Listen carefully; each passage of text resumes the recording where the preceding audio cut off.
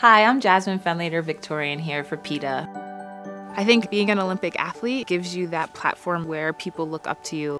Competing in Sochi Olympics, I saw so many stray dogs, and I'm sure people have heard the stories of the animals not being taken care of. So when this opportunity arose, I thought it was important to use my platform to help spread the message. I grew up with animals all the way up until my adult life, so I have a huge passion to make sure that they are taken care of as well and have good homes. I think it's extremely important, especially if you have a platform or you have an opportunity to express what you believe in. If they see something that's not right and they truly believe in it, it's okay to speak up.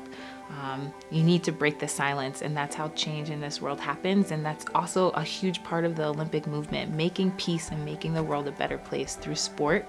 And I'm so happy to be a part of that mission, especially with the historic opportunity I have this Games to put Jamaica on the map and expose the world to more culture, and also speak out on topics that are really important to us as human beings. For more ways to help animals, please visit PETA.org.